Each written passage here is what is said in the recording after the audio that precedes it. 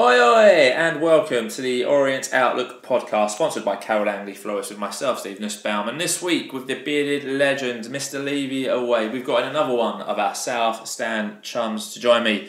So welcome back to the Orient Outlook Podcast Towers for the first time since late 2019. It's the one and only Mr. Chris Cain. Chris, welcome back. Thank you for having me. Yeah, looking forward to it. It's been a while, right? A few years, yeah. I think the last one was with Nigel Travis and Dave and Nigel's son, so a lot has happened in that time. A lot has happened. We were just reminiscing that was just after we got promoted from the National League, and we're just a newly transformed League 2 club. And as we sit here 5.5 years later, I think doing the maths, we are now a solid League 1 club. Lots, I guess, to catch up on. I guess to start off this season, depending on how you look at it, I think some people think it's been a great season, others think it's been a wasted opportunity. What are your thoughts on it? How do you think the season's gone for the O's? I think we've done well. I think you look at how we did last year, and that set a good base. And now this year was always, I think even Nigel must have said it, or Ken, one of the two have said, let's consolidate. And I think we've done more than that. We're well into the mid-table, flirted with the playoffs at one point, but without the injuries, I do think it's a case of what might have been, as much as how well we've done. We could have done even better. Yeah, I think that's absolutely fair. I think when you were last on, and again, we were just saying that it was just after we lost Justin. Yes. And since that point, there have been a few Orient managers, some well received, some not as well received. Obviously, you've not been on the podcast since Richie Wellens has been in charge now, which has been just over 2 years. What are your thoughts on Richie's performance since he joined the club? I don't think you can say anything else other than positive stuff. When we were only going one way when he came in, and that was looking at the National League again. But he's come in, we've won the league the next year, we've gone up a league, we've improved across the board as a club. So there's nothing else other than positivity you can say about him. He's got standards, he wants them met, and yeah, he's done everything that he can do to meet them. You can't ask for more. He certainly has. We love super Richie Wellens here on Outlook Podcast Towers. So I guess on the pitch there's been quite a few stand-up players this season. Who's caught your eye, Chris? Anyone who you've been really impressed with this season on the pitch? Ruel's done really well to score the amount of goals that he has. He's been a little bit inconsistent at times, where you look at some of the things he's done, you think, okay, you could have shot sooner or you could have passed, but he's still scored 11, 12 goals in a completely new division for him that he's never played in before, so fair play. But what a signing Ollie O'Neill's been. You can't look past the impact he's had. You'd have thought Dan Adjie would have had that sort of impact as well. But if you're looking for consistency, Jordan Brown, all day long. Doesn't make many mistakes at all. Probably doesn't get noticed as much as he would want to either, because of just going about his business. But you can't say anything other than positive things about Jordan. So if the season ended today, he would be, I mean, we've only got 2 games, but but yeah, for me, he's my player of the season. And I'm sure a few people that sit around me, Guy, Warren, don't necessarily agree with that. But yeah, I think he's been really, really consistent, played really well, and has been done what we needed him to do, filled in where we needed. So yeah, Jordan for me has stood out massively. Been a lot of praise for Ethan Galbraith recently as well. Fully justified. And I think next year is going to be even better for him. He's had the year now to come in, find his feet, which he did very quickly. I think now, as much as it's good for him to be playing every week, it needs to be in the same position. Then he will improve even more. Right back, possibly. But as we saw yesterday, he does jump into challenges a little bit. But centre midfield, for me, that would be where we would utilise him the best, and he can score. He certainly can. All right, most games this season, Chris, when we've been in the South Stand, you've been behind us. We've seen some great goals, some entertaining matches. Do you have any stand-up games this season?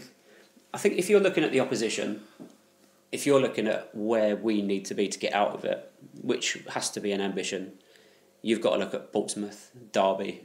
They tore us apart early on in the season, and that really was a bit of a baptism of fire to have them, Charlton, Wickham, Blackpool, all within the space of about 6-7 weeks.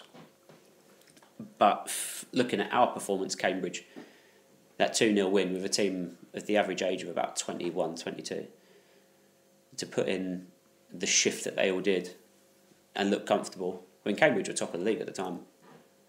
That's my game of the season currently.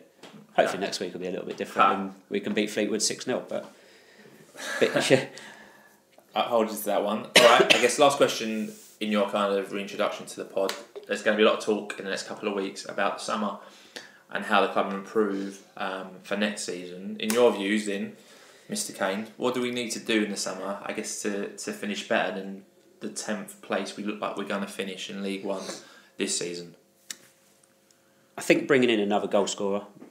Ruel scoring 12 or 13 is brilliant. However, you look, then our next best players scored 8 or 9. So at least we are scoring goals, but we need someone that can put away the half chances that we can get. So a good goal scorer, which every club wants one. So it's not going to be easy. But I think nailing down a goalkeeper.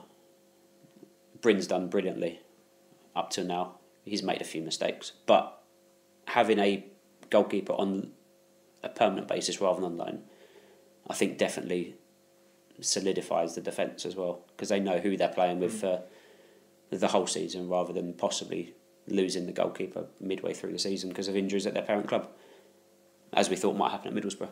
Yeah, okay. Good point, Stephen. Chris is here for the entire episode, and we welcome him back to the towers of the Orient Outlook. Alright, so we always do a sponsorship update at this point in the pod. So we are proudly sponsored by Carol Langley Florists. They're florists obviously based in Chingford and have served the borough of Waltham Forest and the surrounding area for over the last 70 years. They've got a fantastic team there, can do anything that you need them for: bespoke weddings, family funerals, birthdays, anniversaries, bat mitzvahs, bar mitzvahs, christenings, you name it, they can do it for you. And they offer all those fans and staff 15% off, which is a great discount for you out there. So you can get in touch with John and the team by calling the shop on 0208 529 4130, or you can go to their website and find them at www.carollangley.co.uk.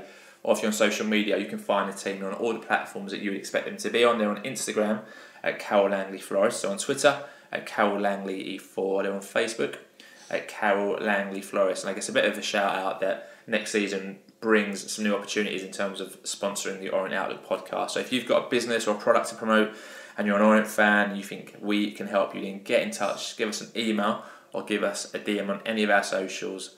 I would love to hear from you. So Mr. Cain, we've got one trip left to go to in 2 weeks before the season ends. Do you want to give us an update on the Supporters Club? Yes, so the final game of the season is away at Shrewsbury Town. And coaches, if you would like to book, will be leaving the Supporters Club at 9 a.m. because kick-off for some reason is at 12:30. Adult tickets for the coach will cost £37, concessions at £34, and if you are lucky enough to be under 16, they cost £19. If you are not a member of the Sports Club though, however, you have to pay a £3 non-member surcharge, and please remember, that's not a ticket involved as well. You have to buy your ticket. So to book for this, you can contact the Supporters Club on the travel line on 07507 539 579. I'm sure you can find them on social media as well if you need to, and Karen and the team there are more than happy to help you out in whatever way they can.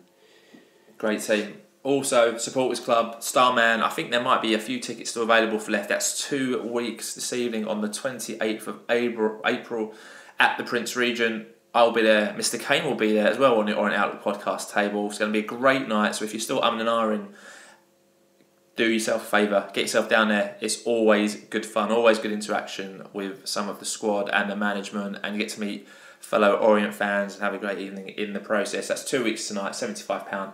And again, going to the Supporters Club against Fleetwood Town, pre or post match, go and register your interest, and I'm sure you can probably get yourself a ticket for that one. All right, before we go through the week that was, just one piece of AOB this week. So we'll say a shout out to Orient Dan 22 and to Alfie, who I met on the way to the Exeter City game on Tuesday night. It was great talking to you about the club and about the podcast. Hope you had a great experience of going to Derby. The two young men were off to Derby on the Supporters Club coach. Obviously not the result we wanted, which we'll speak about, but I hope you had a great experience going to Pride Park nonetheless. So let's move on into the week that was, starting with Happy Monday, the 8th of April, and it was the anniversary of taking on Arsenal in the FA Cup semi-final all the way back in 1978, 46 years ago. That's a good piece maths, of mathematics, just off the top of my head there. You ever imagine Orient to an FA Cup semi-final against that? I mean, obviously we weren't both around in 78, but what a trip that must have been. Yeah, that would have been an incredible day out, and I know a few of the people that we sit around were there on that day, and I think you can only look at that with a tinge of jealousy now, because unfortunately in the current time it won't happen. It might do in the future should we carry on building, but the stronger clubs are just too strong these days, unfortunately, and we don't get a look in much unless you get really, really lucky. Unless you get a kind draw. Yeah, you're not going to get much past round 4 or round 5. I mean, I guess the beauty of football is you never know, right? But very unlikely, but it'd be amazing to even have a cup run. I think Nigel Travis has spoken about it quite a lot. I think this season we went out in the second round, didn't we? Away at Chesterfield with the opportunity to go away to Watford looming, which obviously we didn't take. I think the closest I can remember having a big cup tie since the podcast started anyway was when we went to Scunthorpe with the chance of going away to Stamford Bridge. That was the last one that really got the blood racing, and obviously went to Scunthorpe and lost 3-0, unfortunately, if I remember that rightly. It was something like that, yeah. I mean, I went up mainly because it was a free coach, so I went up and with all the hope of the world, but it didn't happen. And even last year or 2 years ago against Stoke, we could have beaten them as well. Paul Smith ran the show, and Harry Smith had a chance, and Aaron Drinnan might have had a chance as well. So it's not like we can't beat these big teams. It's just when it gets to the bigger teams that I think we might, unfortunately, come undone.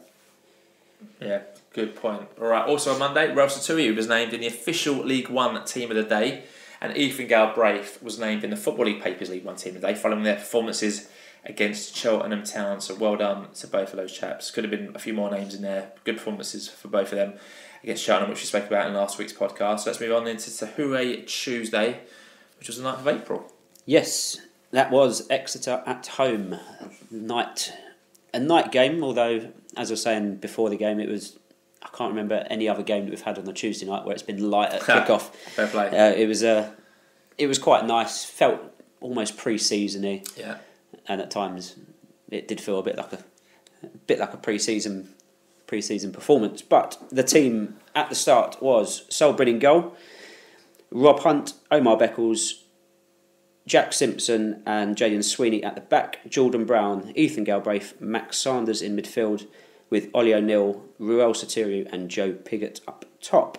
Subs were Sam Howells, Tom James, Brandon Cooper, Zach Abirio, George Moncur, Dan Adji and Keon Edwards. Alright, so that starting 11 meant that Richie Wellens made 5 changes to the team that started against Cheltenham Town the previous Saturday, as former Orient loanee Tom Carroll started for the visitors. So when I saw that team at 6:45, I mean, there weren't many surprises for me there, but another big chance for Sweeney. I think Richie's on the fence with Sweeney, I've got to be honest. We think he's done well, and I've kind of alluded to that in previous episodes. I've got a feeling Richie isn't so sure on Sweeney, because one week he's starting and the next week he's out of the squad entirely.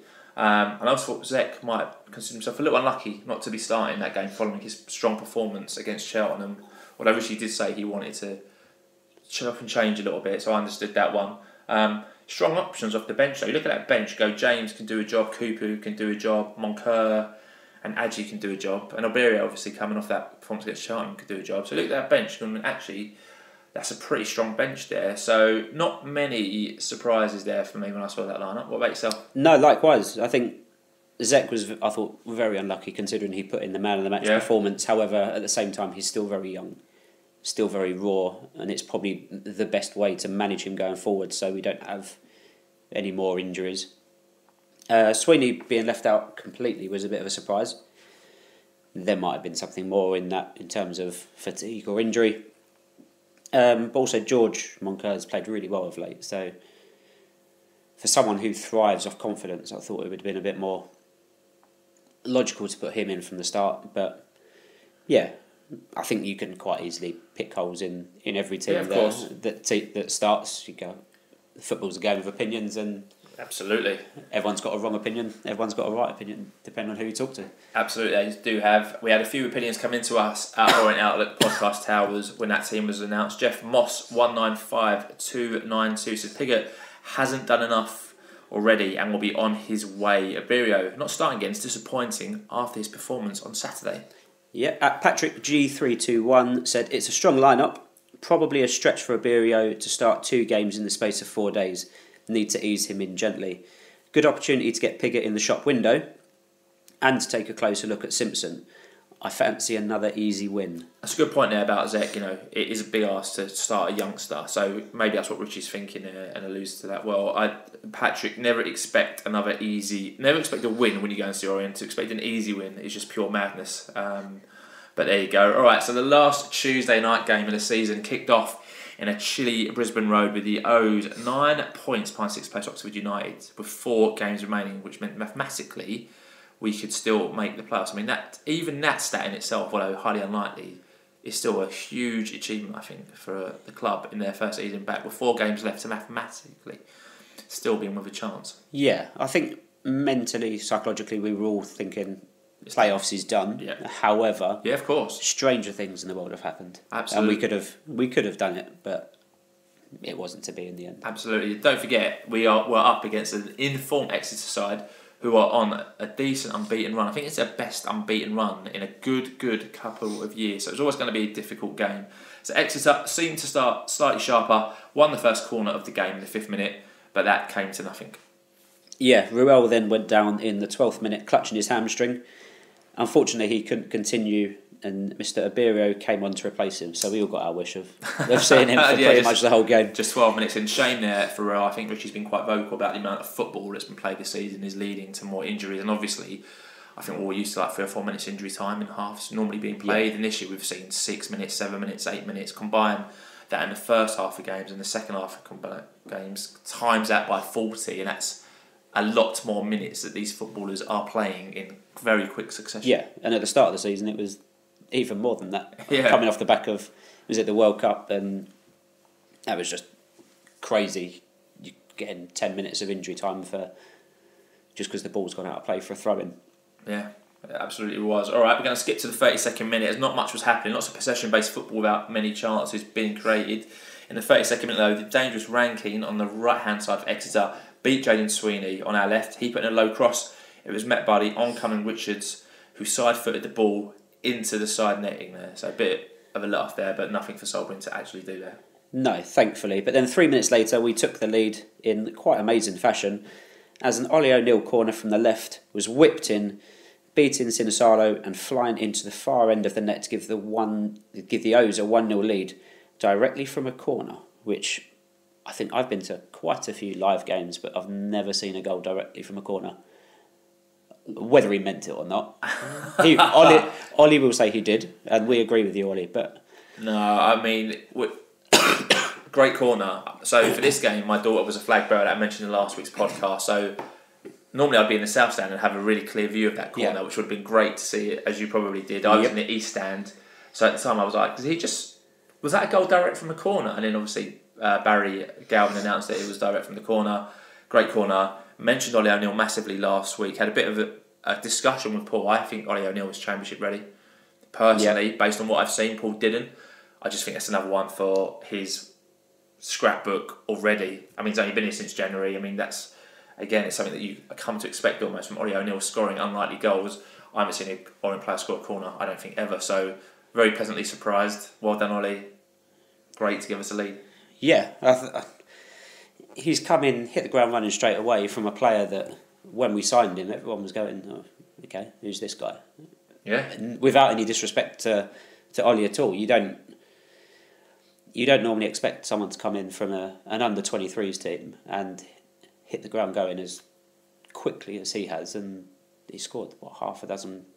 Done very well. I know most of his goals have been good goals as well, well taken. Paul made a point of saying Ollie having his own goal of the month contest. So obviously, he scored the previous Saturday against Cheltenham Town with the one touch and the goal into the far corner. He's obviously going to get nominated for goal of the month for the goal he scored directly from a corner. Yeah. There's some good goals. It's lovely to see good goals being scored at Orient again. Yeah, I mean, the Cheltenham game was a bit of a freak in the fact that we scored 3 incredible goals. Yeah.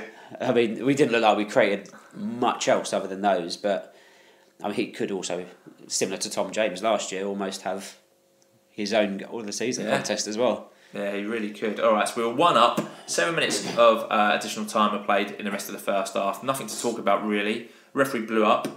O's went in. 1-0 up at half-time. All hunky-dory. Attendance announced just over 7,000 at 7,028. With 669 away fans making the journey. Decent turnout, I thought, from Exeter fans. It's quite a decent number and quite a long journey on a Tuesday night. And let's be honest, they're not going up or going down. We're not going up or going down in a fairly relaxed, unmeaningful game. To a certain extent? Yeah, I think as a fan you think the games are sort of a little bit, don't mean much. However, to the players, they always want to win, and I suppose as a fan, yes, you want your team to win. But if you're not playing for anything, I suppose you think, you do question yourself, especially when it's such a long journey. But fair play to them. Possibly Easter holidays played a big part. Yeah. The school kids being off, parents might have gone, we'll go to London for the night. But yeah, they made a lot of noise, and they did. And at points they were out singing our fans, which you kind of expect from away fans to make a little bit more noise than they would at home. But that being said, our fans have been pretty top notch all season. I did notice the Exeter had the drumming. There was a drumming next time that was definitely making them sound louder than what they were. And our drummers moved to the north stand. There was a drum in the north stand. There's one in both, as far as I've seen. But all right, yeah, I didn't realise there was one in the north stand. Obviously, sitting nearer to the north stand, I could really hear the north stand drum. All right, one change for the O's at half time is Brandon Cooper replaced Omar Beckles. I guess no surprises there. Beckles played a lot of football. I think he took a few whacks on Saturday and came off, and probably, I think Rishi probably wanted to see Cooper alongside Simpson, having not seen that combination before. So let's fast forward to the 52nd minute. Some good pressure by Exeter. Saw Niskaven's shot from the left go just wide of Solbrin's near post. Good opportunity there for Exeter, and didn't take it. Yeah, he had a couple of good opportunities. I think, as we're going to come on to now, and a couple of minutes later, he had another opportunity as well, which you've not noted down, but he did look dangerous from the midfield. But then we made a couple of subs as Max Sanders was replaced by George Moncur, and Rob Hunt came off to be replaced by Tom James. So very like for like, but also fresh legs that can hopefully change the game up for us. Yeah, all right, keep an eye on those subs, because those subs are going to become relevant very soon. But we doubled our lead in the 63rd minute after some great pressure from Ollie O'Neill, and poor defending from the visitors. So Ollie intercepted the pass from his defender on the edge of the box. He drove forward and coolly laid the ball off to the oncoming George Moncur, who finished from close range to make it 2-0 to the O's. Good goal there. Well played, Ollie. Again, winning the ball, making the right choice as well. Could have easily taken a shot on which wasn't the right choice. Yeah. Plays it to George with a fairly simple finish, but George has still got to hit the target and keep it low, which he does well. And at that point, at 2-0, I thought, not that you should ever think this as an Orient fan, but at 2-0, I thought, this is done. I wasn't thinking about the drama that was going to foreshadow the game ahead. No, I think we were very much in control. George took it very well. However, looking back at it afterwards, it was also quite pleasing to see that if George hadn't got the ball, I mean, Joe Pigott was in a good place to hopefully get a tap in as well. So good spot. No, it's nice to see George on the score sheet. Like I mentioned earlier, he's very much a confidence player. So hopefully that will give him a little bit of urgency. Well, not necessarily urgency, but a little bit of a push for the end of the year to go and add to it. Because I can't remember. I remember he scored against Reading to win us the game in the 90th minute, but I can't remember many other that he's scored. Yeah, he's kind of got back into the team, but yeah, I think he's got one or two more, but nothing really what you would call sufficient. All right, we're going to move forward to the 74th minute, and a huge point in the game as Brandon Cooper went down, couldn't continue, and as the O's had already made all their subs and Brandon couldn't continue, it meant we'd have to play out the remaining 15 minutes with 10 men. So obviously this led to Exeter piling on the pressure, and Sol Bryn had to be very alert to make a fingertip save in the 82nd minute as Tom Carroll had an effort from close range from the right. It wasn't defended originally, the ball from the right in, and Carroll smacked it. It looked like it was going to go in, but Bryn done well there, to be fair to him, to keep the ball out. Yeah, he did very well. And then in the 84th minute, it's that Niskanen again. He had a big chance, but thankfully he sliced his effort from inside the area, and the O's are able to get rid of the ball.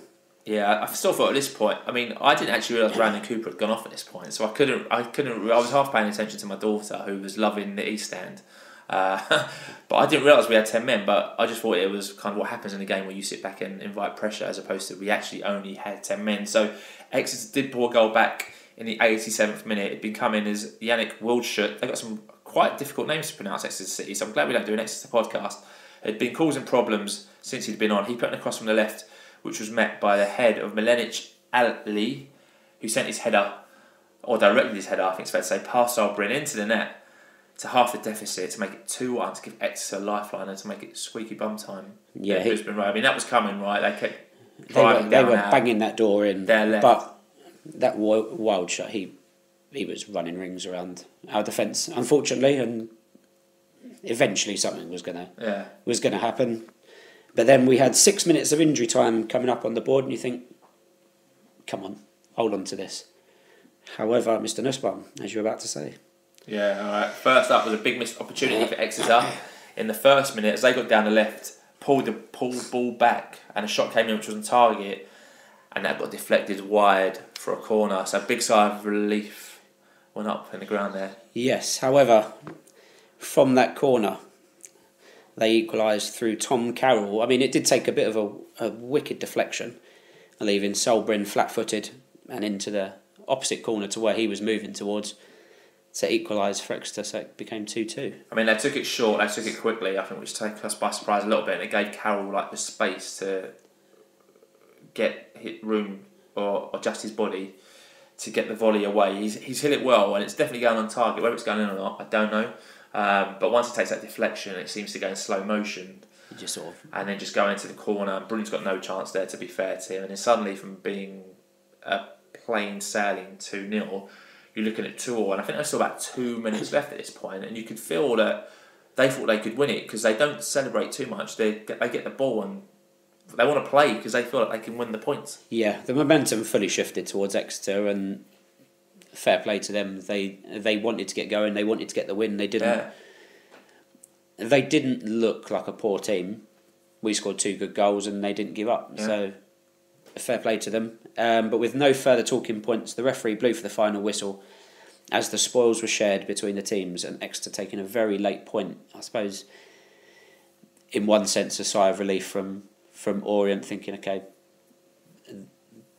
Exeter could have got it, but Exeter would be very, very happy with the point on the road. Absolutely, they celebrated like they were very happy. So Rishi Wellens spoke to the media after. We're not going to play it as that's been available since Tuesday evening and can be found on the club's website and the club's YouTube channel. That draw, though, means the O's stay in 10th place in League One. So at this point, had played 43, won 17, drawn 11, lost 15. Goal difference, which just will not go into a plus figure. So that goal difference is now 0 still, or remained at 0. And now 62 points for the O's. So I wrote these comments after the game, kept them quite short and quite sweet. So it felt like a bit of a nothing game, like you said. I mean, I wasn't sure if that was due to me sitting in a different stand, which isn't as noisy as what the South Stand normally is. Although a great view in the East Stand, and felt really close to the action, although the atmosphere wasn't on par on what it is in the South Stand, which for some fans is important, some fans isn't important, which for me it made it feel like a different kind of game. I thought Ollie O'Neill continues to impress. I thought Jack Simpson played well, clearly tired after doing or playing a lot of football in that game, as you would expect. Yeah. Again, he's not played a competitive game in a long, long time, and then playing some on Saturday and followed up by 90 minutes on the Tuesday. I just said injuries and fatigue really catching up with us. You can tell we're all having to go off as well to the treatment table with everyone else who's already on there, and just lots, like I've already said in this podcast, lots of football played and a lot of minutes. And at 3 games, it's a young team who are just quite tired and quite knackered and are done. Just one of those games on another day. Cooper can continue, and we see that one out, and it's fairly straightforward, and we're celebrating. It's one of those things, mate. I thought. What about you? What are your views when that full-time whistle went? Yeah, I thought we played okay for the most part, and And although we were 2-0 up, I don't think Exeter had played poorly at all. I suppose if you look at the goal that we scored and the deflected goal that they had, the luck equalled out for both sides. But I think losing Brandon Cooper to his injury when we did was the sucker punch. However, you would have thought that with a 2-0 cushion we could have held on to it. But as you said, it is what it is. A point to point. When you're in the position that we are, where we're not looking for playoffs, we're not looking to go just to stay away from relegation. Take it, move on, learn from it, and go again as it was yesterday. Yeah. All right, don't disagree. So those were our views. We had quite a lot of views that came in after the match. Thanks to everyone for sending them over. And as always, just because we read them doesn't mean we agree with them. Boatsy started it off and said, typical Orient, throwing away leads. We were all over the place when we went down to 10. Our shape was non-existent. However, the positives are that we didn't lose, and great to see a goal direct from a corner onto Derby way with no pressure at all. Yeah, Dave M1812, probably a fair result in the end, but not really sure how many subs Richie wants. To use all 5 with 15 minutes to go and not allow for injuries is strange. He does it in most games, and it has finally come back to bite us. I think that's fair enough. I mean, he's managed the team for 2 years. I don't think this has happened before. So I think on law of averages, I think that's fine. Yeah, I think the same point was made in the National League when you only had 5 subs. Yes. And Justin said, do you have a goalkeeper on the bench or do you not? That's right. Well remembered. In the risk of a goalkeeper being injured. So if it happens once in a season, it happens once in a season. Yeah, and sometimes you might get away with it, and obviously others you don't, I guess, right? Boggs Dollix won, less than impressive. It was an appallingly unprofessional performance in the last 10 minutes. We made a poor team look like Real Madrid. Never works the other way around though, does it? Very annoyed, so very frustrated there. Yep, at Jake Murphy Media, you can tell we played differently to usual, which led to a more open game. Frustrating to lose a 2-0 lead, but with being forced into 10 men for quite a while, you could see it coming. Essentially guaranteed a top half finish now. Only goal difference could threaten that, which is a very good point. But considering we've only been, I'll use the term battered in a couple of games where we've lost by more than 2 goals. I don't think the goal difference is going to be too much of an issue.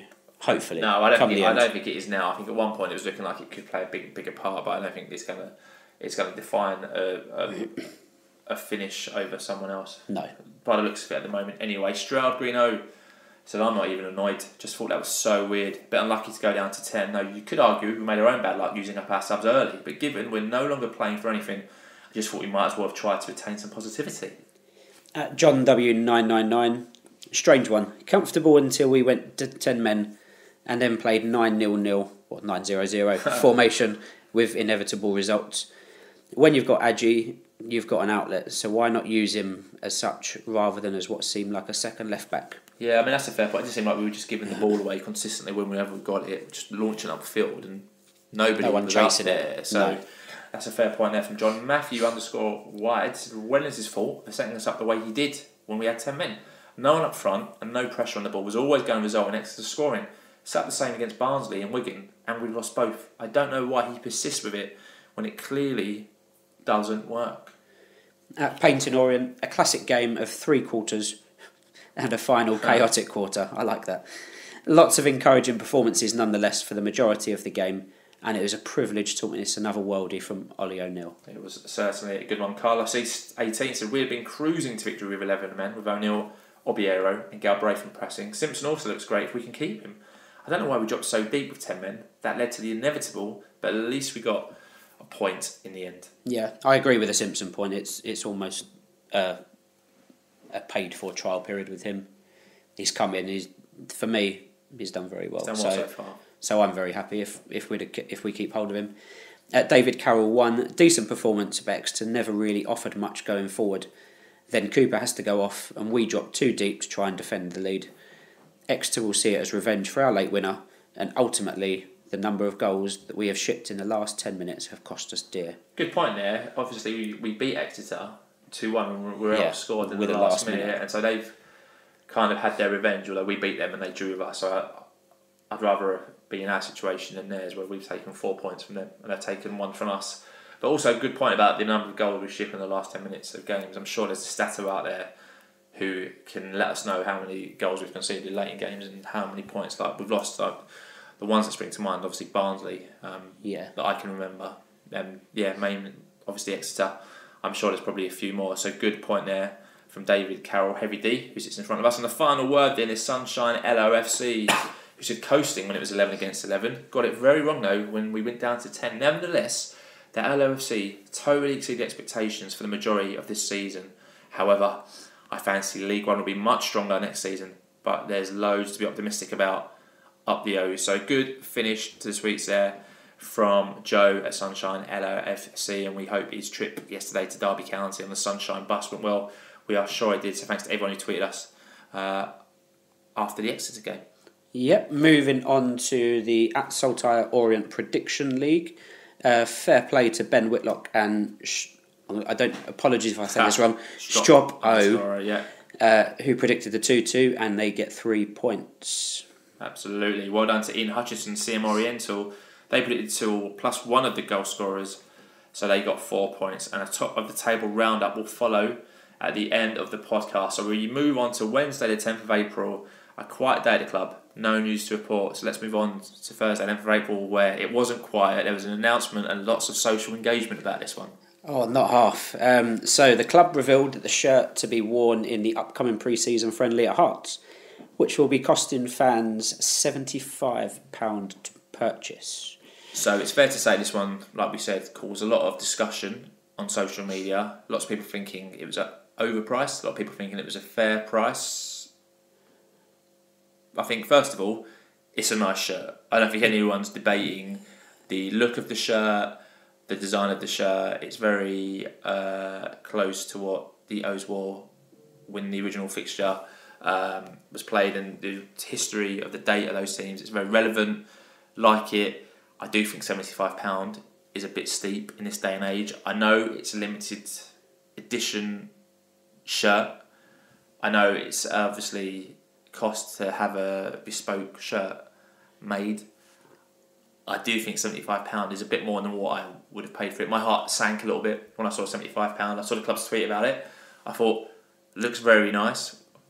Everyone then hits the link, right? Because there's no mention of the price.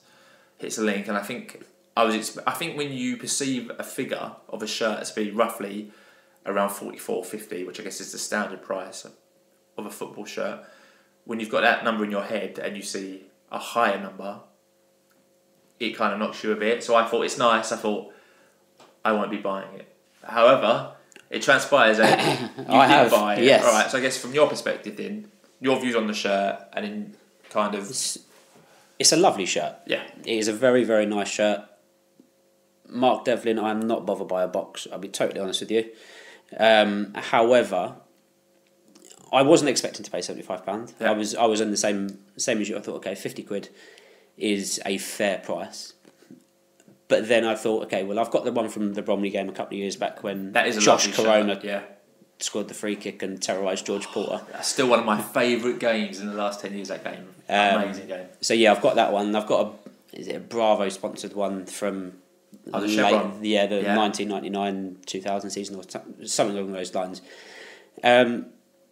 So I think I was always going to buy it. I wasn't expecting to pay the amount of money I did. However, me and my other half went up to the Nike shop in Oxford Circus yesterday, and an England training shirt these days is near enough £60. Yeah. So I think the price of football shirts is going up, rightly or wrongly. Yeah. Especially when they don't cost anywhere near that amount to make. But I think it's also the market we're in. Yeah. Okay. Fair point. That's a very valid point you make about the England shirts. And I guess if you support a Premier League team, you're probably paying more than £50 for your team shirt, right? So I guess it might be strange to us, but maybe to a bigger team, that's probably the norm. I mean, I don't think they're gonna have problems selling the majority of stock based on the people who were tweeting about it or posting about it on whether it's Facebook or forum or Twitter. Even though the £75 is put off a lot of people, there's people who won't be put off, who will think, well, it's a one-off, very historical, it comes in a nice box or whatever, or whatever reason, who will buy the shirt, won't necessarily wear it for that game, but will keep it in its box as a historical monument to Leyton Orient and pass it down their generations or whatever. So I think as a keepsake, I think it's good. But then at the same time, I can't remember who said it, but I think you've got that and the season ticket cost of over. I mean, my season ticket next season is £420 Yes. When you take into account all the postage and stuff. Yes. So to have that so close to one another is slightly frustrating. Yeah, that's a very good point as well. Well made. All right, we had lots of views that come into us. We didn't ask for them. We're not going to mention them in this episode. So we're going to move on to Friday, the 12th of April. It was another quiet day at the club. Seemed like a lot of people were going up to Derby on the Friday, from what I could see on social media, making like a proper weekend of it. Yeah. As you would, right? It's obviously Derby County. It's a big club. It's not a short journey either. So if you want to spend that little bit more money and take an easier journey up on the day before, rather than stressing about the traffic rubbish trains that we've got in this country at the moment, then that's probably not the daftest thing to do in the world, is it? Yeah, so I saw some good pictures on the Friday, but a quiet day at the club. So Saturday, the 13th of April, the Young O's were in action at home to Sutton United. We'll cover this one briefly. We took the lead in the 5th minute as Charlie Pegram regained the ball, dinked the keeper from the edge of the box to make it 1-0, but Sutton equalised as the teams went in level at the break. So second half, the Young O's retook the lead in the 58th minute when Marley St. Louis cut inside, curled the ball into the top left corner to make it 2-1, and we sealed the win in the 76th minute when substitute Uko Oji bundled the ball into the bottom left corner to make it 3-1, which is how the game finished. Well done to the Young O's. The Young O's go from strength to strength. I think they lost in last week's podcast, but apart from that, have done fantastically well. Good to see Charlie Pegram get a goal.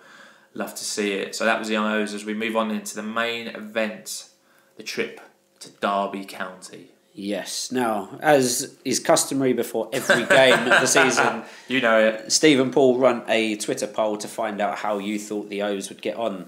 So, 404 votes were cast in this one, and 21% of you optimistic folk thought that Orient would win, 23% a draw, and 56% of you thought we would get defeated.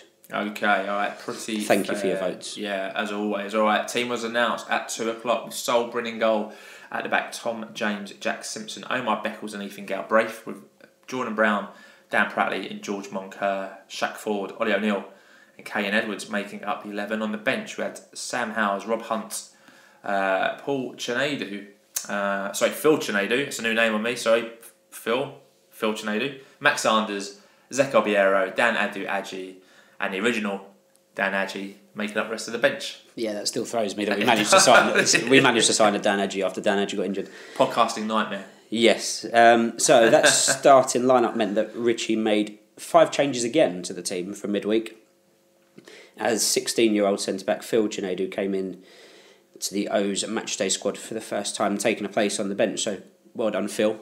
It's definitely a name that we've got to look out for, because I think Richie might have said before that the difference between youth football and men's football is massive. So he obviously thinks that there is a player in there, or he can give the first team experience to Phil. So that's definitely something positive from the off. Yeah, I mean, when that team was announced, quite a lot of thoughts on this one. There was a few omissions. So obviously, Jaden Sweeney, who started the game on Tuesday, wasn't in the squad at all for that one. So I hope Sweeney is okay, if not injured. Obviously, Piggott started the game against Exeter, nowhere to be seen in the squad. So again, hope Piggott is okay. So those were 2 instant names where you just thought, what's happened to them? Again, so for me, that's not a bad team. There's one name who stands out on that, and you go, you're starting Edwards. Like, really, I know Richie's been very good at managing players back. I thought, if it's a choice out of Edwards, I thought, why not start Aji and give Aji 50 minutes, 55 minutes, and give Cal maybe the last 40. I thought Aji's been back now for 3-4 weeks. Yeah. Give or take. I think it was Peterborough when he first got on the pitch. They're kind of steadily building him up. I thought we might see Aji start that one. I mean, no disrespect to Edwards. I'm sure Edwards is a lovely fella, but when I kind of saw his name on the team sheet, I thought, I don't know what Edwards is going to bring to the team. I don't want to pick on the young players. It's not what this podcast is about, but I did see that and just thought, I'm not sure we've got that one right there.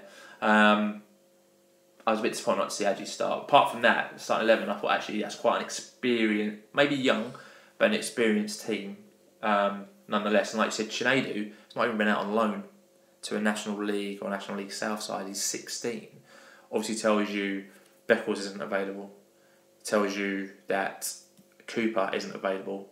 And there's basically no other centre-backs available. But Richie obviously wanted one on the bench, and that's how Chinedu makes his way into that. So from a youth perspective, if you're an academy player, you look at that bench, you go, right, Zek's on the bench there, Chinedu's on the bench there, which looks really good.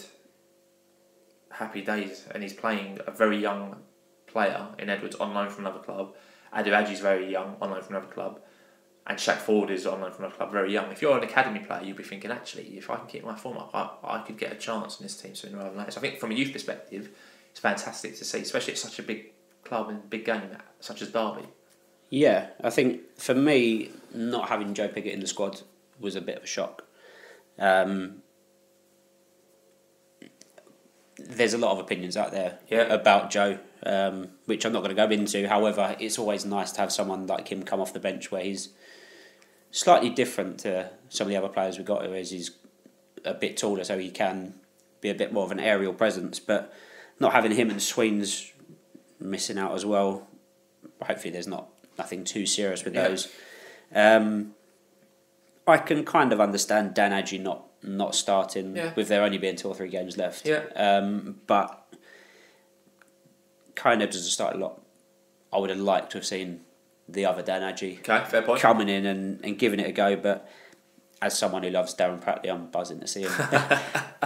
Buzzing to see him starting. I thought we might see Prattley back for this one. I had a little feeling they don't mention him. No, I mean we've got him for another 10 years, so you're his biggest fan, right? So Rob JB90, lots of tweets, I think it's fair to say, when this one came through. Rob JB 1974. So considering the number of players currently unavailable, that's a pretty strong starting 11. I would agree with that. Yeah, I think we've pretty much all season we've battled with injuries. We have, yes. But we've always managed to put out a team that you think will be competitive.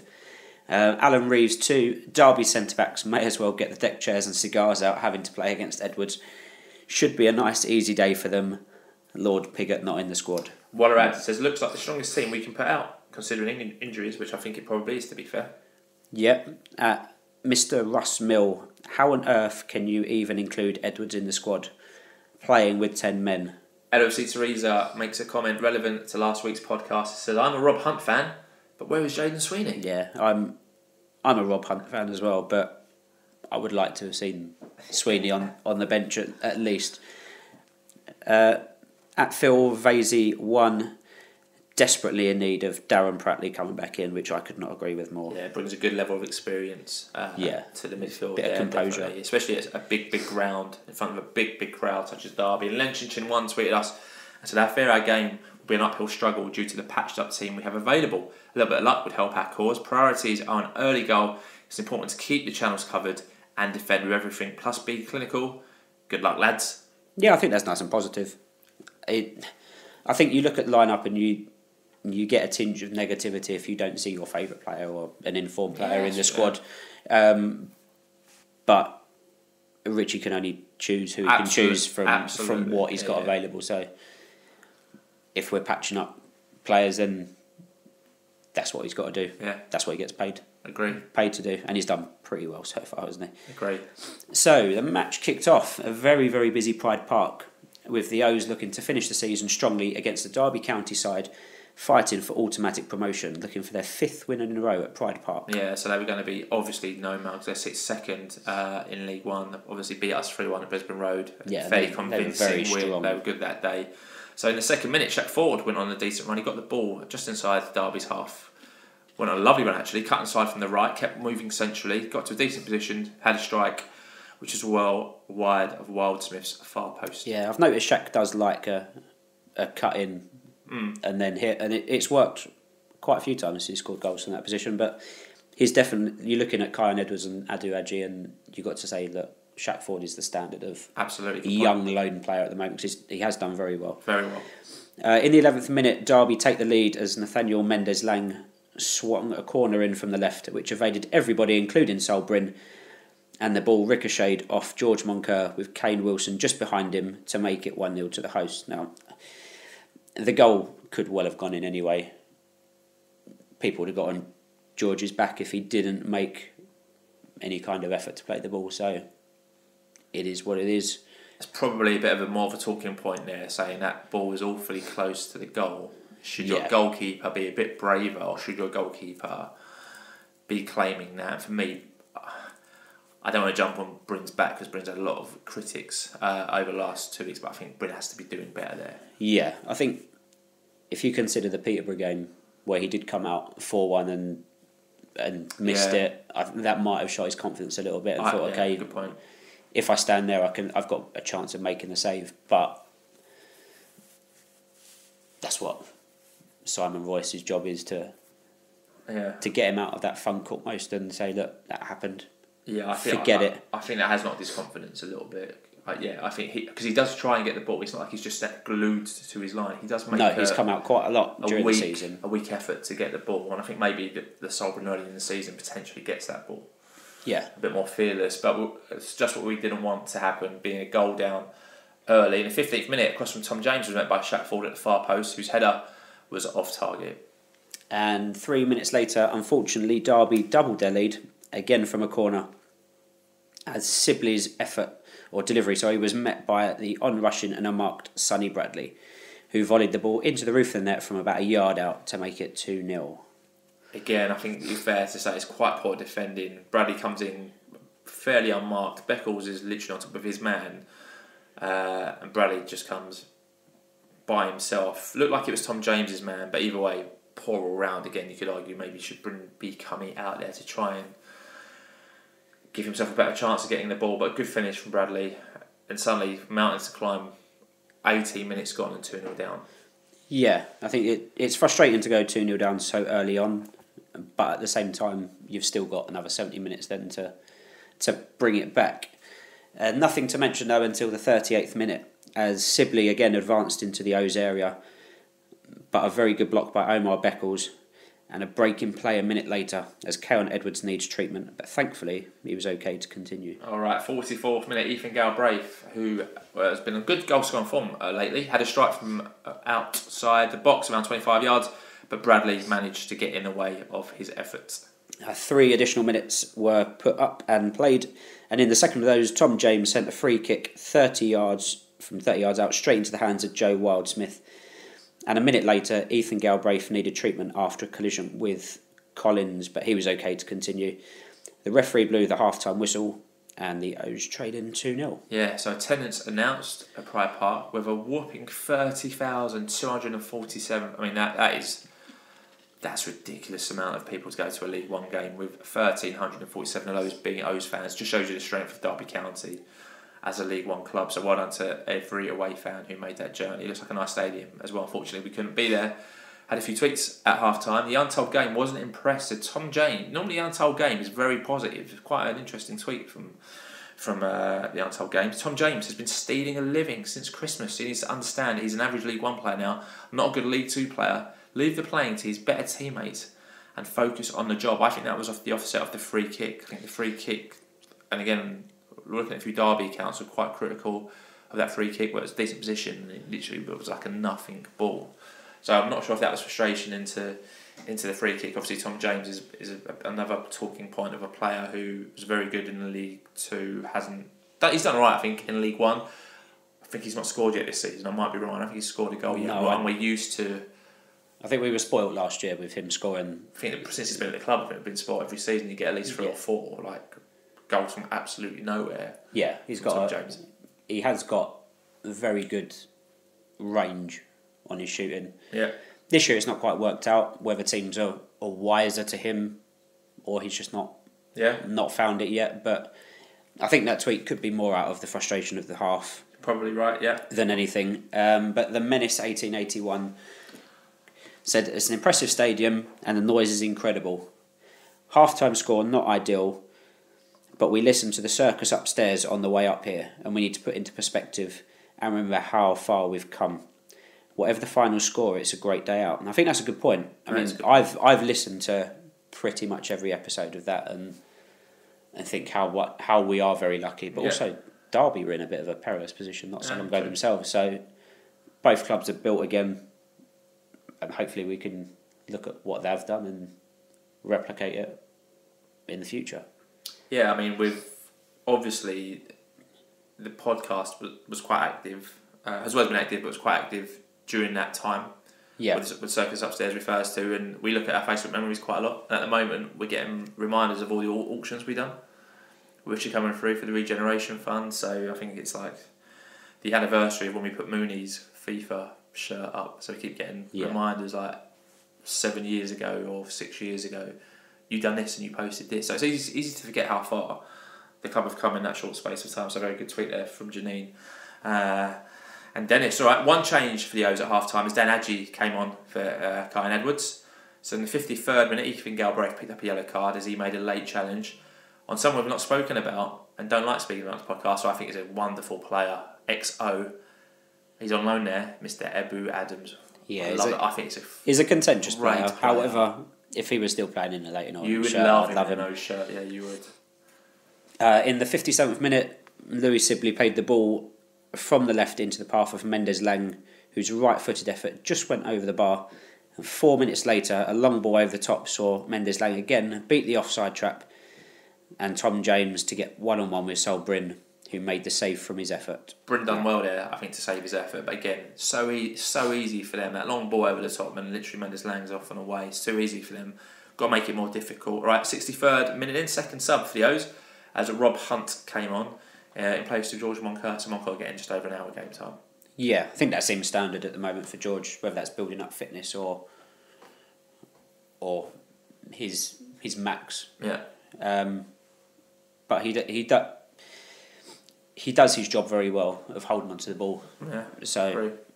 in the 64th minute, following some tenacious build-up play, Ollie O'Neill got down the left byline, squared the ball to Ethan Galbraith, whose first-time effort goes over the bar. Decent effort there. All right, 5 minutes later, Omar Beckles as well, as he got back to deny James Collins a tap-in as Mendes Lang put in a low cross following a quick Derby free kick. So I don't know, Omar done well there, covered his line very well.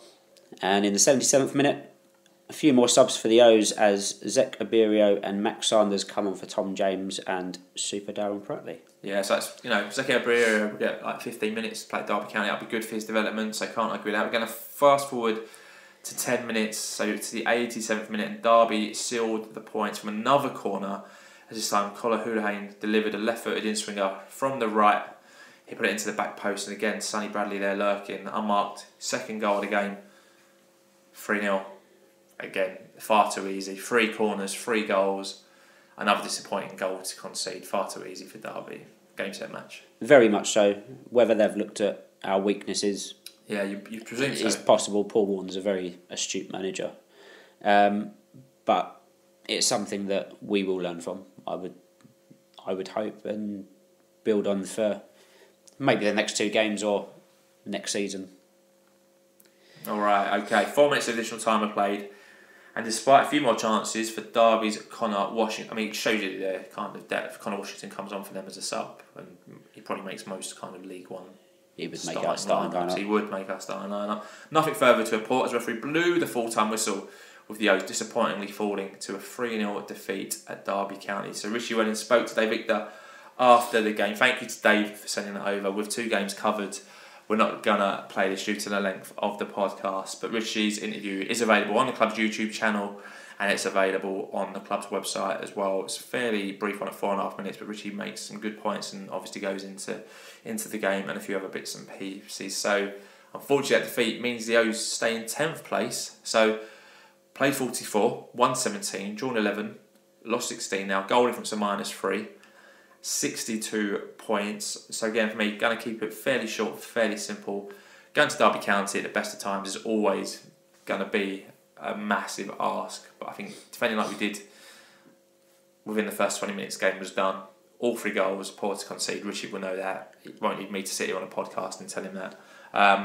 Team looks tired now, and I think that's a fairly uncharacteristic performance. It's not the kind of performance we're used to seeing from a Richie Welling's Orient team, but completely understandable, I think it's fair to say, given the injuries and the fatigue setting into this team.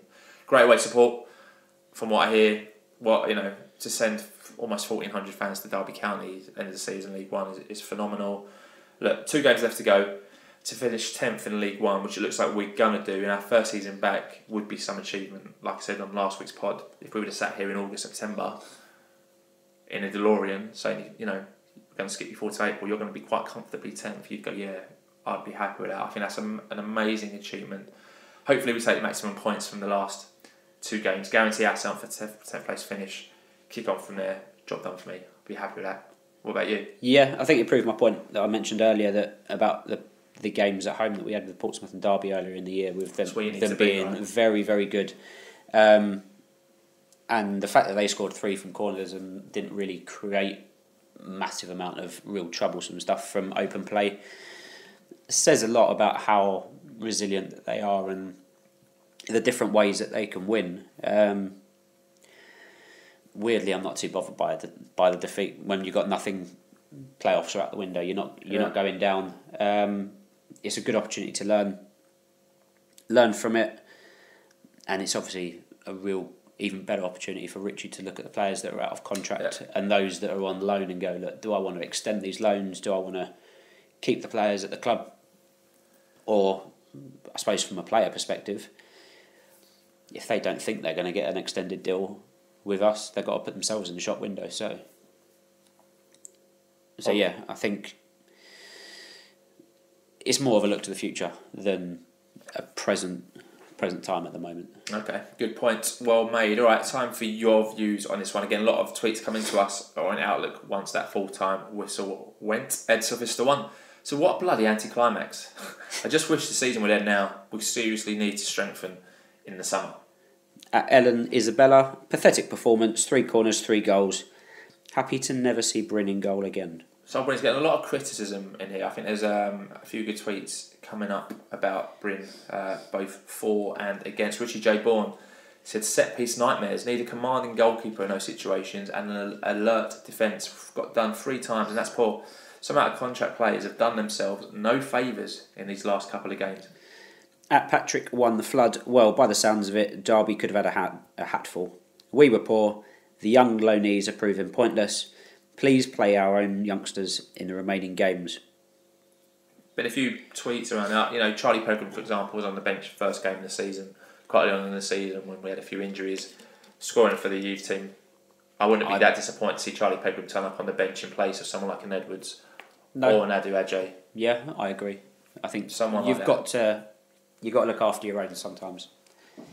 Yeah, I mean, I can't think of... Well, maybe, I mean, you know, the youth team have done very well, so maybe we will see 1 or 2 hit the bench for the last 2 games. Poplar, 32, so that was men against boys, outplayed and outmuscled, but at least it shows Richie the lack of quality we have available at the moment. The loan signings have, in general, been disappointing. Time to build for pre-season now with a settled squad. I think loans are such a big thing at this level, though. They do make up the squad, and you think some of them have been disappointing. However, Idris is on loan. He's done well again. I think for the most part, Sol Bryn's done well as well. So you're going to get the odd one that doesn't quite work out. Yeah, it's fair fun. At Conway_Nigel, last few results irrelevant, but what it has shown Richie is that there is plenty of dead wood to clear out before next season. I don't really know where to start. Orient_Ed, who sits in front of us in the south stand, is very angry about defending. James and Beckles were caught time and time again. From corners, we were shocking. Forward looked lively to start, but lost interest. And O'Neill kept coming inside, so he lacked his threat. But Adji having a half was a big positive. Looked quite sharp. Yeah, hopefully Adji's picking up fitness again for next year. Just needed him to hit the ground running, I think, next year. Yeah. At Daniel_D44, I know the squad is depleted, but that was very poor. Some of the senior players were so half-hearted today. Thought only Pratley and Brown and Abirio came away with any credit. Dan Orton 2590 said, I hate playing for nothing with a fully fit squad, let alone a depleted one. That's too young and knackered. Game was over as a contest after 10 minutes, and too many have just checked out as well. We finished 10th, great season, all things considered. Yeah, a fairly measured tweet that. Yeah. At Mark Cross 636895009, didn't expect much more, but it's now a massive summer. Some players have played their way out of a new contract over the last 4 weeks and given Richie a decision he probably didn't think he could be making a couple of months ago. Interesting point there from Mark Paolo, 1986. Said we need to use perspective. Our season essentially finished playing away at Derby, who are about to clinch promotion in front of a huge crowd. Disappointing to lose 3-0, but glad it's a game we can afford to not lose any sleep about. 10th likely place finish in League One is a great first season back. Agreed. At James Eastwood 83, no shots on target. Giving the ball away when not under pressure. Giving them too much respect and not defending well enough at corners done us. Just don't want the remaining games to turn into a formality because we are safe. That's not a good look to the paying fans. D. Johns 1998 said, men against boys again. The frustrating thing is we are too easy to cut through. Teams are taking 3 to 4 passes to get from their box to the edge of ours, and it takes us at least 15 passes to do the same. Brynn has been brilliant for most of the season, but his confidence is absolutely shot. Good point there about Brynn. Good point about teams. There's Derby done it a couple of times where 2 passes and they were like through our defence. It's not something we've seen Orient do a lot, but again, you can't. I don't really want to sit here and compare Orient's team or squad to Derby County's, although the next tweet is actually from a Derby fan who tweeted us with their views on the game.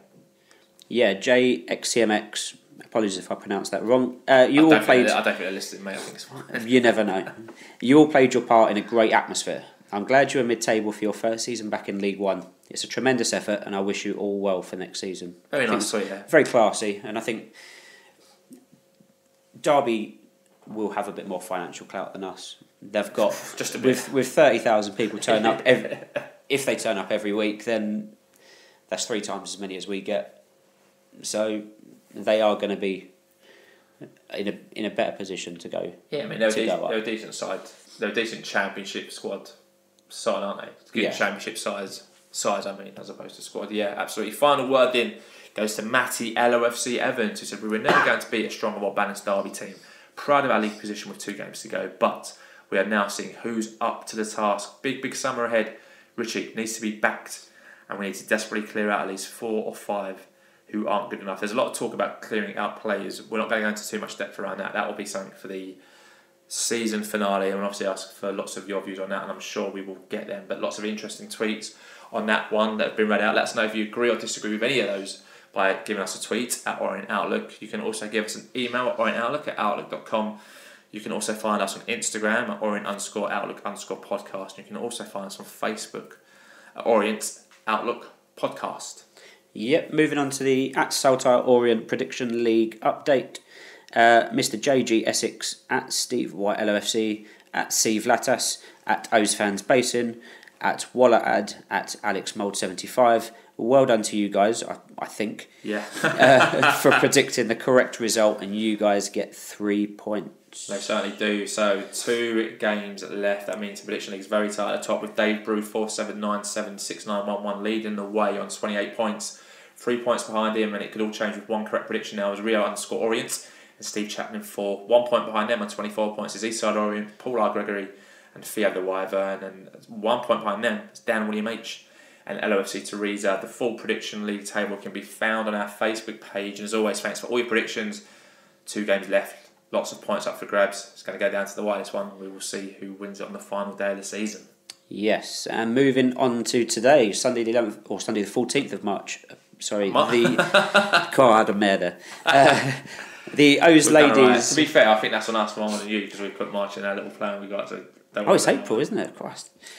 So the O's ladies were in action at home to the Comets, and unfortunately, within 22 minutes they were 2-0 down. However, they got it back in the 27th minute as Wright played a first-time ball into Cabo, who skinned her opponent and slid the ball under the goalkeeper into the near corner to make it 2-1. And shortly after, Wright turned into the scorer. Oh, no, she didn't. She hit the bar, and then the ball got swung back into the box by Cabo, and Wright then did finish the job to make it 2-2. The Comets retook the lead in the 39th minute to make it 3-2, which is how the first half ended. It certainly did. The second half, then the Comets extended the lead, make it 4-2 in the 58th minute, and this for the game it gets a little bit crazy, but in the best possible way. The O's pull a goal back in the 74th minute as a lovely through ball from Carty set Cabo in on goal, and she calmly slotted it in to make it 4-3. But we levelled it up in the 86th minute when Feldman picked up the ball, played Cabo in on goal, and she fired the ball into the far left corner, getting a hat-trick. And then with the game looking destined for a draw in the 94th minute, the O's won the game as Hannah Jenks cut inside 3 Comets players and then put in a powerful strike, beating the keeper to make it 5-4 at the death and to win the game. Well done to the ladies on an amazing result there. 3 games left, anything can happen. And I think the O's ladies can still win their league if they're very lucky, win all their games and other teams lose all theirs. We'll obviously keep you posted on that one. So at 1 hour, 10 minutes, 70 minutes, it's time to wrap up this bad boy. We'll start with a fantasy football update, and Josh Abrahams is top of our Orient Outlook Podcast Fantasy Football League. He's got 2,068 points. He's ahead of Jamie Willem in second place on 2,040 points. So opened up a bit of a lead there. Now as Josh, there's a bit more Premier League remaining rather than 2 games. So well done there. You play Fantasy Football League as well, right? So I we do, normally talk yes. about where I am. So I am 220th place in this league. Out of 374 players, I've got a bad feeling you're going to be beating me in this one. Yeah, I'm 160th. Oh, well played, Mr. Cain. Yeah, the aim is to finish in the top half. I think there's no way I'm catching Josh now, unfortunately. So you've got that moral victory over me, Josh. So, positives and negatives this week. Cain, you can go, as you're the guest. We always balance this out. I'll let you do. There's 3 positives and there's 3 negatives. Mr. Cain, you can take away the positives. So, first off, that support at Derby County. Amazing. Fair play to everyone that made the journey up there. It's not an easy journey. Even bigger kudos to those that have stayed overnight to make a weekend of it. Absolutely. Another positive, Ollie O'Neill scoring from a corner, giving a lot of O's fans possibly one of the best goals they've ever seen. I don't remember us ever scoring from a corner in recent memory. I'm sure there's someone out there that will tell us. Yeah, absolutely. And the youth and ladies teams' results this weekend have also been very encouraging for the development and looking at the club from other angles as well. All right, great stuff. For me, I'll do the negatives of the weeks. First up, defeat at Derby County. Maybe expected, but we're still going to put it in as a negative. Second negative is letting a 2-goal lead slip against Exeter City. Obviously, reasons for that, but still have to look at it as a negative in black and white. And lastly, the ever-growing injury list. So add Brandon Cooper onto that list from the Exeter game. Add Royal Situyu onto that list from the Exeter game. Potentially add Sweeney. Potentially add Piggott onto that. Maybe not. However, there's at least 2 new names on that injury list, so it's very difficult to manage. It's been one of those seasons where injuries have just consistently got in the way of ever starting our first 11. So negatives to balance out the positives, and time for our hero of the week. So we're unanimous on Outlook Podcast Towers. Not every day you talk about a goal from a corner. And this gent also got an assist. We've raved about him on the podcast, so I guess it's going to be no surprise that your Outlook Podcast hero of the week is Mr. Ollie O'Neill. So well done, Oz. Well done, Ollie O'Neill. All right, next week's fixtures in just 1 game now. Coming up next week. Only got 2 games left of the season. This one is our final home game of the season. It's Fleetwood Town visit Brisbane Road on Saturday, the 20th of April. Fleetwood Town currently sit 23rd in League One, but not yet relegated, as they beat Northampton 2-0 at home on Saturday. In their last 5, they've won 1, drawn 1, and lost 3. They go away to Peterborough on Tuesday, so I guess there's a chance they might get relegated in midweek. However, the last team to almost be relegated and go to Posh was Carlisle, and they turned them over before they got relegated 3-1. So strange things have happened in this world of football. We will see what happens. But if you see us down there on Saturday, say hello, give us an oi, and come and see us for the final time in our seats in the South Stand this season. Yep, just a sponsorship reminder not to forget to get in touch with John and their fantastic team of experienced florists. To get in touch with them, you can call them on 0208 529 4130 or get in contact via social media at Carol Langley E4 or at Essex Biz on Twitter. They're on Instagram at Carol Langley Florist and on Facebook at Carol Langley Florist. And I'm sure if you go into the shop as well, you can chew John's ear off about all things football, and he would love that. He absolutely would. All right, so that is it, and thank you for joining us in episode 353. It was the final time of the season having 2 games in a week, and it was all going so well. So we took a 2-goal lead against Exeter, only to go down to 10 men for injury, which allowed the visitors to strike twice and take a point back to Devon. And up next, we face promotion hopefuls Derby County in front of a huge crowd, losing 3-0, and not, quote unquote, putting on a show for the 1,300 plus fans who made the trip. So we now look to the final home game of the season next week against Fleetwood Town, and it's a chance for the players to sign off positively at Brisbane Road. And we'll be talking about all that game next week, and hopefully talking about 3 points and a win. And you'll be able to hear that in the next episode of the Orient Outlook Podcast. Yes, if you are listening on iTunes, please subscribe and give the podcast a 5-star rating. Or if you're listening on Spotify, don't forget to rate the show, and you can leave a comment on each episode, so please do so if you get the chance. Don't forget to follow us or add us on to your favourites with your chosen podcast provider, and you'll be able to get the episodes as soon as they are available. We are also on smart speakers, the Fan Hub app, and we are also on YouTube. So listening to the podcast has never been easier. It certainly hasn't. If you have an older relative, a loved one, an Orient chum, anyone who you think will like the podcast, someone who's thinking about season ticket next season, someone who just likes football, someone who just likes podcasts, grab their phone, grab their device, go into their house, shout at their Alexas, do anything you want, but make sure they get the pod downloaded or listened to, and you pass the pod. Chris, massive thank you for joining me in Paul's absence for this episode. It's not as easy as what it looks like, but I think you've been a very accomplished co-host this evening. I'm sure the people online will say if they didn't like it, and I'm sure. And yeah, you'll get Paul back next week. Absolutely. And, all right, the bearded legend will be back, and we wish his family well over the course of the weekend at the big gathering they are having. All right, we'll be back with episode 354 next week with all the information and views that you could ever need.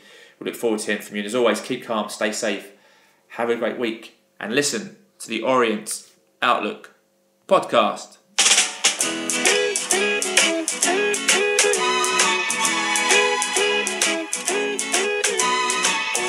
all going on a summer holiday. No more working for a week or two.